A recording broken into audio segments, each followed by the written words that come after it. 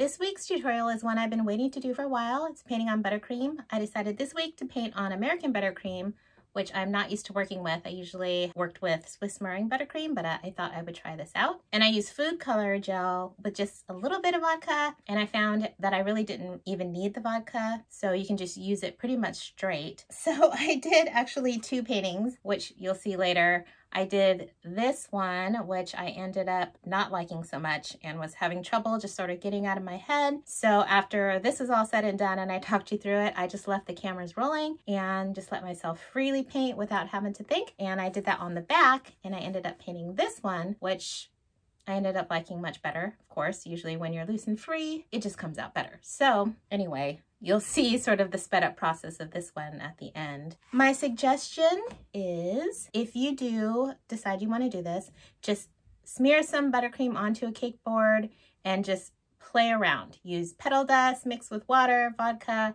food coloring. There are some great, like the edible art paint kits, and just see what you like painting with and how much it actually takes for you to dilute the color with the vodka or the water to see how you're comfortable painting. And then let that sit out for a while, because your climate might be more humid or whatnot. Put it in the fridge, see if it bleeds, because what I found is after a couple days I let this sit, there was a little bit of bleeding, and in the areas where I used a lot of the white gel food color, there was a little bit of cracking, which I didn't mind so much because it was just kind of textural. But if it bothers you, you might want to see how that plays out where you live. And so I would just say, before you just go ahead and say, yeah, I'm going to take an order for this, I would suggest you sort of playing around with it first and seeing how it works for you. Also, make sure you start off with a chilled cake, because you don't want it to be soft and you don't want your paintbrush pushing and making too much of indentations on your cake. Also back there, if you haven't noticed, shameless plug,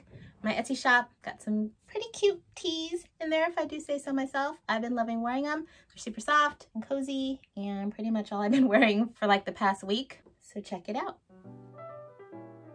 For today, I'm just going to limit my painting color palette to 3 colors. So I'm using sort of a rose pink, I have a forest green, and just a white. And then I have a bowl of water and just some folded up paper towels, and also a little bit of vodka. This is just a watercolor brush, and it's a round brush that comes to a tip. Here you can see it's an 8 round. I just got it at Michael's. I've chosen to use green and the red because they're complementary colors. So they are opposite on the color wheel, and that is going to give you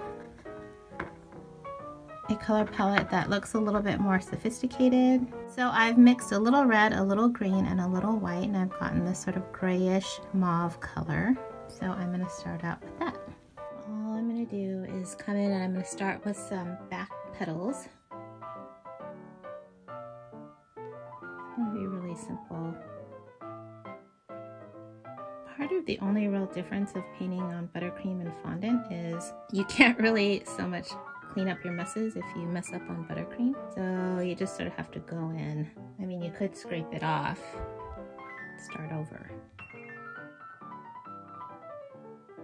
So these are sort of the back petals. And then I'm gonna dip into my green and a little bit more of my red without the white, so that I can make a darker color in the center.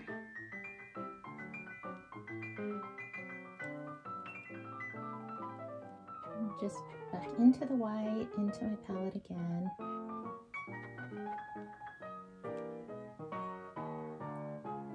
And now I'm going to just make some petals that go into the front.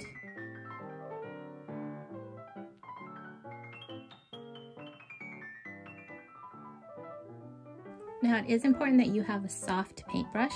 You don't want to use a hard plastic cheap paintbrush, because the bristles are too hard and they're going to gouge into your buttercream too much, so you don't want to do that. And so basically, to paint the most forward petals,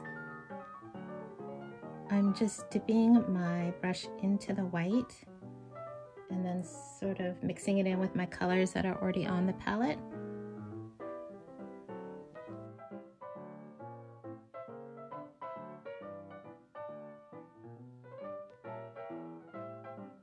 I'm just connecting some of these back petals so they don't look so separate.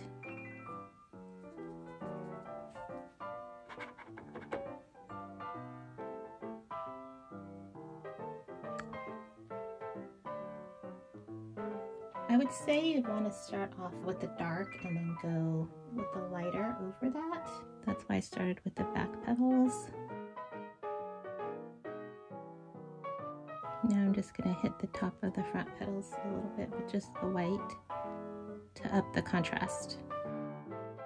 It's kind of hard for me to teach this because when I'm painting, I'm always just sort of going back and forth and experimenting, so I don't always know where it's leading. Okay, so let's see. I don't like this part, so I've cleaned off my brush and I dipped it into a little clear vodka to see how much you can actually correct.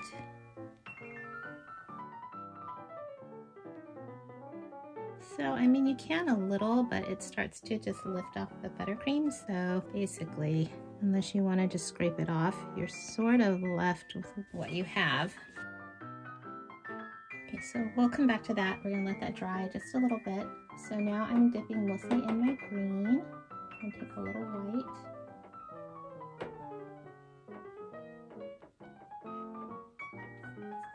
And I like sort of just mixing it all in the center well because the colors start to mix and you get different tones and shades, so that's nice. So I'm just gonna make leaves. And one trick I always do when I'm painting flowers, when I start to feel like what is going on and I'm feeling sort of lost in the middle of it all, is I will add some leaves because it really starts to make it look like flowers more definitely, and then I can sort of loosen up and just start painting more freely, which is when you get the better result.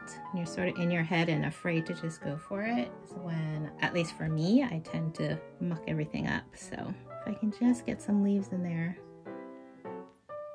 This is why I love these round brushes, because they come to a point and I'm just letting that sort of be the tip of my leaves. And since I didn't like this area, I'm gonna put a leaf down there. As far as painting on buttercream, it's a little more difficult to plan out your painting. I mean, you can draw it out and then sort of have it to reference so you know what you're doing, but it's not as easy as just making a pencil transfer like you can for fondant cakes. Then I want some more leaves, so I'm going to dip into my white. These are just going to be sort of shorter, smaller leaves. But see what I mean about keeping the color palette limited is you can get a wide range of color with just the few colors on your palette, but since you're using a very small color palette, all the colors are sort of cohesive and it doesn't look so chaotic as if you were just painting everything with a whole rainbow of colors. So I'm just sort of dabbing and lifting.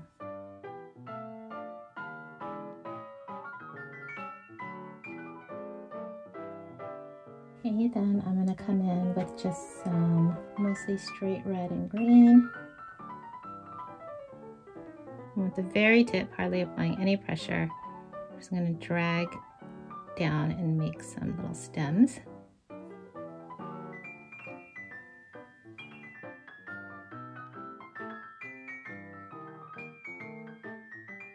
And you can even come in with a toothpick or something like that. And I'm going to scrape.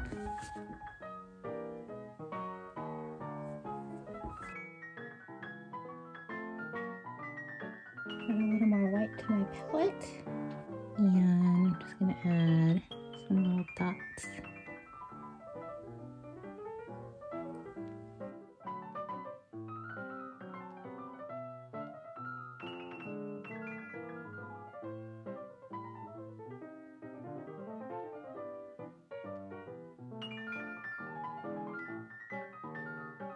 So now I'm just going to go back in and maybe lighten the back petals just a little. Just because I think they're looking a little too disconnected from the front petals. Too much of a contrast. I also think I need to make some separations in the front petals. It's not just one big giant front petal. So the one good thing about painting on buttercream over fondant is that the colors seem to be more blendable for longer. And I think it's just because you're sort of just mushing around the buttercream, but that is a definite plus.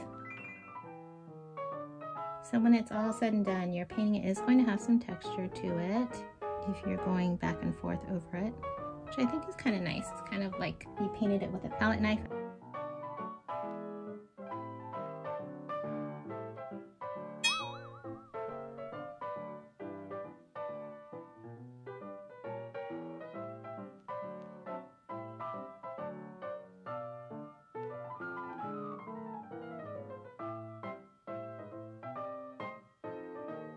So these little flowers are just the pink and white that I made the little petals with, and then I just came in with some of this grayish mixture that's just on my palette.